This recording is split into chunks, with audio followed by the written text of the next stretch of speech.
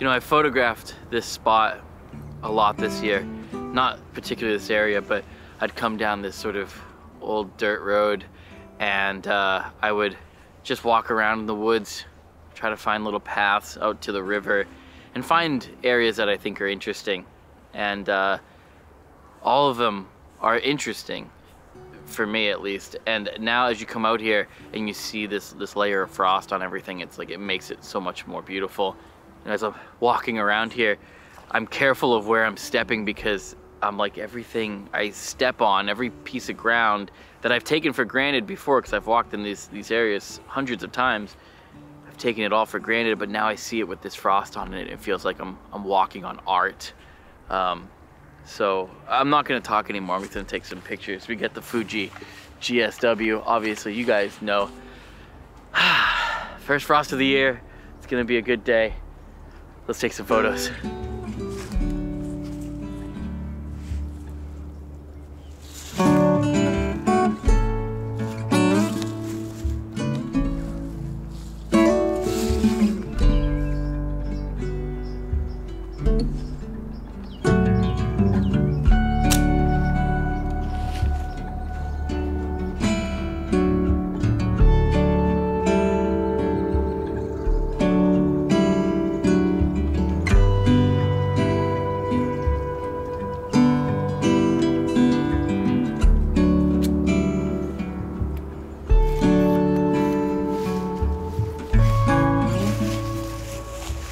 Love the browns and those really light tans.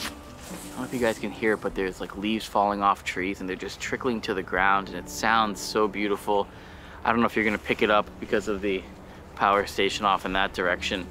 And as you might be able to tell, we're underneath some power lines. And though not classically beautiful, I love the dichotomy between man and nature. These power lines were put here probably a century ago, and where I'm standing right now, the little path that I'm walking down is one that's created by the people that own the power company so that they can, you know, maintenance these power lines. And I just love that sort of power struggle. It's in the name, right? They all kind of coalesce in a way. I love that dynamic of like the power of what humans have done here and the power of nature. It's a really incredible symbol of what it means to be human and almost kind of what it means to be American in a way. This is very American. Oh man, I feel the coolness coming up from the ground. It's really crazy. I'm gonna stop talking again because I do find that I'm talking a lot to the camera and this frost is going to eventually disappear soon. So, and I gotta move because my feet are frozen. Yeah.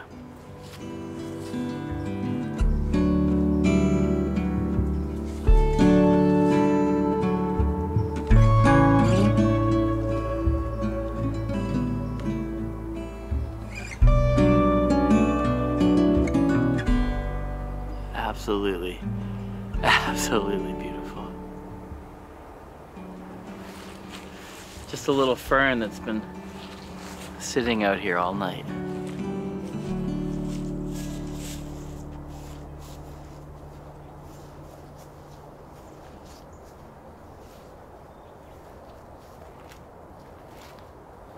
So I'm down here in the location where I shot part of my Justine Kurland Highway Kind Taking Inspiration video. And unfortunately, because at the time they were maintaining these power lines and they're not anymore, they've taken out the little boardwalks that they use to drive the trucks on and everything. Now it's just completely different. It's just a swampland again. And it goes to show the power of nature. There's this like idea that if you shave your chest or something that it'll come back thicker and fuller. And there's a Seinfeld reference in there, but it's way too early to do a Kramer. But it's interesting to see that like all of this stuff was like pushed down by hundreds of pounds of logs and just used every single day, walked on, driven on, and now it's come back thicker and fuller. And you just gotta look at it, Jerry. But yeah, I don't know, there's some inspiration there. But as I'm standing here now, there's this bag that obviously kind of flew off of something, maybe off of the power plant behind me, and it's stuck on this bush. Because the sun is hitting it, there's not a lot of dew left on it. In fact, you can see the water beating up on it, but it's great reflection, so I'm gonna take a picture of that now before that light gets too shitty.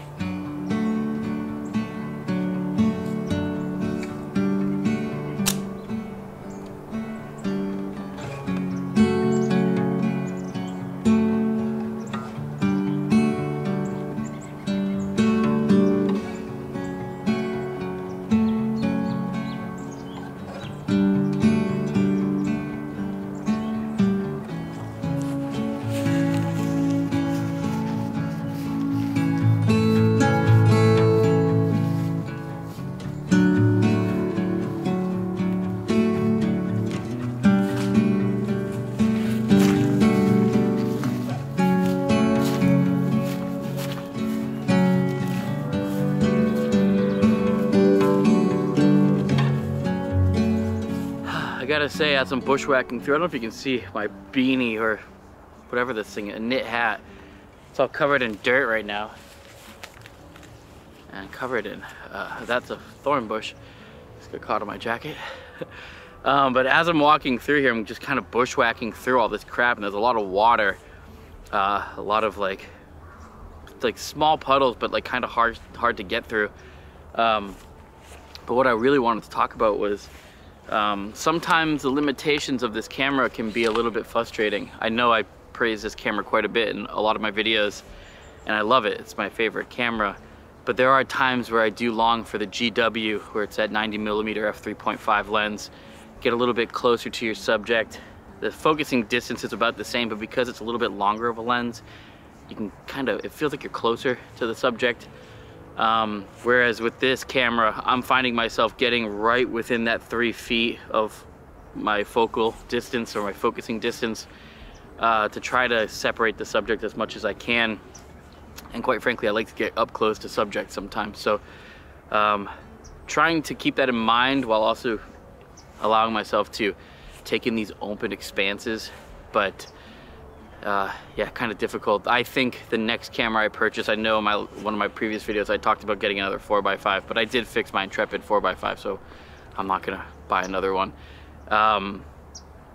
But I think the next camera I purchase will be a GW 690 and just toggle between this and the GW because I don't know, I just love these cameras so much.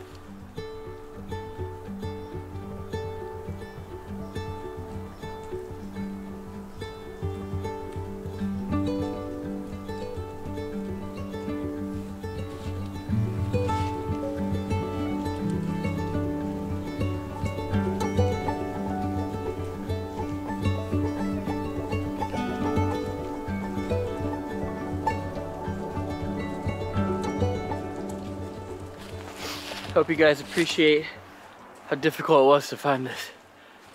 I ripped up my jacket pretty good through thorns. I do want to talk a little bit about Wounds of Winter, which is a project that I worked on last winter, and I had planned to put out a zine at this time, this year, right now. But the truth is, the more I looked at those pictures and I started putting things together and I started sequencing the images, I was like, this deserves more attention than what I gave it. And I think it'll still be a zine, but I think it just can be a lot better than what I was doing.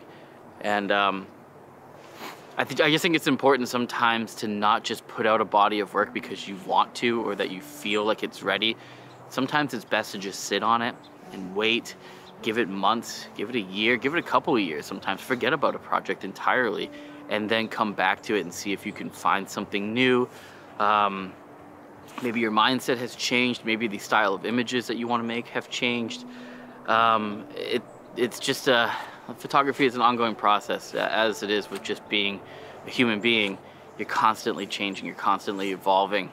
And your photography is no different. So with that in mind, I really wanted to take my time with the project and explore it a little bit more in depth, really get into the ideas and the themes a little bit deeper.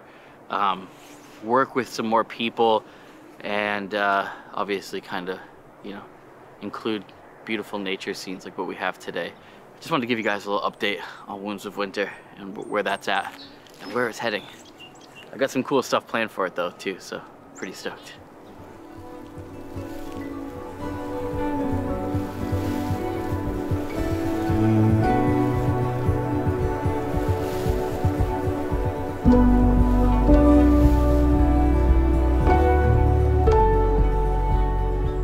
I know I said this earlier today, and I'm pretty sure I said it on camera.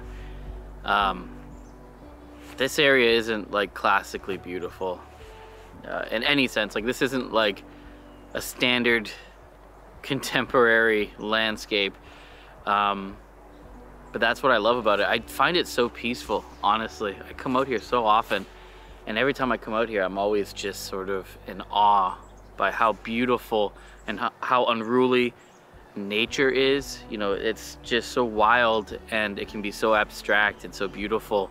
And then you've got, you know, power lines, power poles. You've got these, you know, electrical plant over here, and you got this electrical plant over here. It's a powerhouse, and I keep talking about that sort of power dynamic. And I don't want to, you know, beat a dead horse here, but it is. I just love the dichotomy between those two, and how there is this constant struggle for power. I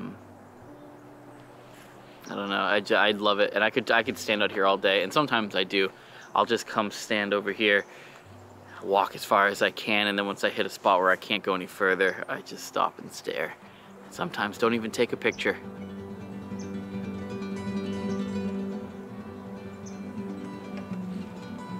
I don't know. This part probably won't make it in the video.